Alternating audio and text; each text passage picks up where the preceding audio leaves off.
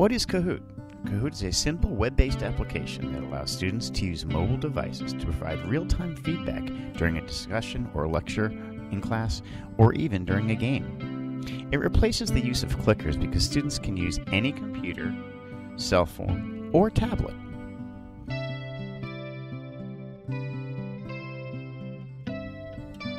How can Kahoot support learning in Pasco County? Well, first, students are actively engaged in discussion.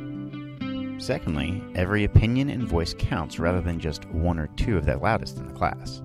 3 teachers are able to direct discussion and the lesson so that confusing concepts are clarified on the spot. It also easily allows for collaboration between students and group decision making.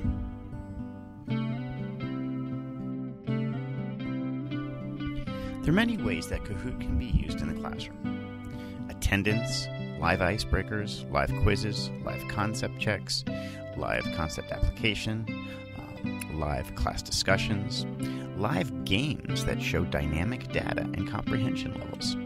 It also can show you live poll results. All of these can influence a deeper learning and class discussion.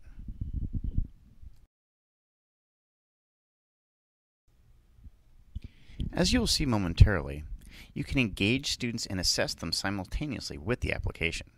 You can also print out a spreadsheet to find out which questions were the hardest and analyze the data. In the following section, we will watch a tutorial that was created by teachers for teachers to actually apply Kahoot in their classroom. Hello, in this video I will be introducing an educational website called Kahoot. Kahoot is a classroom response system which creates an engaging learning space through game-based digital pedagogy. To get started, simply go to getkahoot.com. There you can learn all about what Kahoot has to offer for classroom use. Quizzes, discussions, and surveys can be created with any device.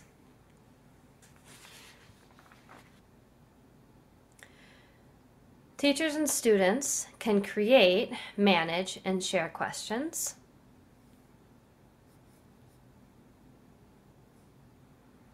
Students answer questions through a powerful classroom engagement tool. This is my favorite part, and that is that educators can challenge learners to ask their own questions. And finally, learners can become leaders by asking their questions back. So to get started, you simply click on Get My Free Account. And there, it's very easy to just set up your username and password. Once you've done that, you'll get a page that looks like this. Then you can decide what you want to create: quizzes, discussion, or a survey. So if you want to try a quiz, let's say we decide we want to make a quiz, we click here on quiz. And then we start by giving the quiz a name. So in my class right now we're reading A Wrinkle in Time.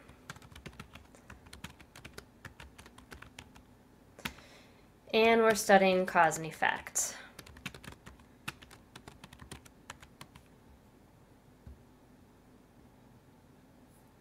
So the first question might be, the bees are suspicious of Meg, Calvin, and Mr. Murray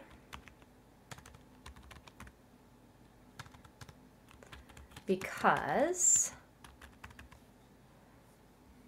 and then you can select the answers down here, and these would be the multiple choice answers that the students have to choose from.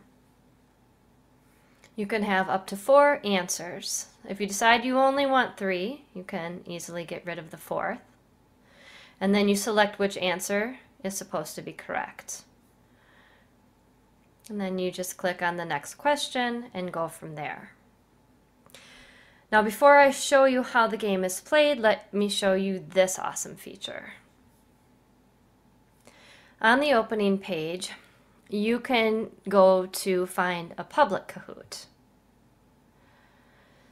And here, teachers can, if they decide they want to share, or students decide they want to share Kahoots they've made, they can be found here. And you can pretty much narrow the search by selecting school and then type in your search. So like I said, we're reading A Wrinkle in Time. So when I search that, I can see if anybody else has created a quiz already on A Wrinkle in Time. Here's one that I think I'd like to try. And so if I want to preview this before I play it with my class, I can do that. Now here's where I can show you what it looks like when the kids are playing. They'll have their device. When you as the teacher decide it's time to launch the game, you click on Launch. After clicking on that, you'll get a PIN number. The PIN number is what the students then enter into their device. And this makes it totally safe for kids. If kids make their own Kahoot and they want to share it with their friends, the only people who can access their questions are the people that have been given this particular PIN number that goes with their game. So there's no way for anybody else on the web to get to them. There's no chatting or online texting with this game, so it's totally safe for students to use. Very secure. So the kids would enter their PIN there, and then they can get started. Well, the other fun thing is they can enter a nickname.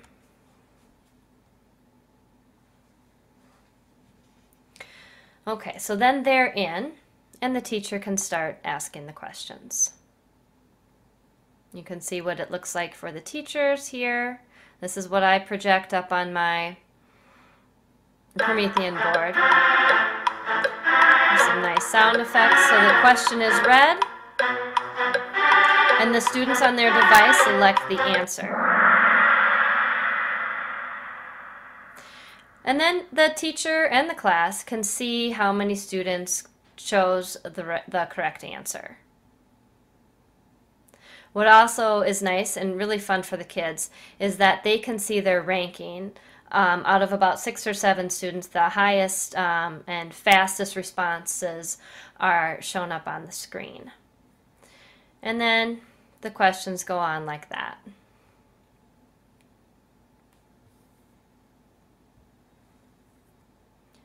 The last feature I want to show you in this video is a nice tool for teachers.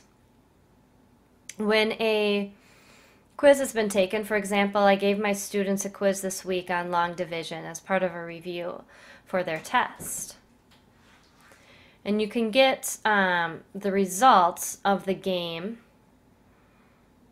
in a download, and which makes it really easy to view the results. So I can see who got which questions wrong, and I can analyze the data to try to figure out how I can better teach those students who missed several of the questions. The discussion and survey features are also fun and very easy to figure out. It's pretty self-explanatory. And that's pretty much it. I hope you give Kahoot a try. I have been finding it's a very helpful tool in my class.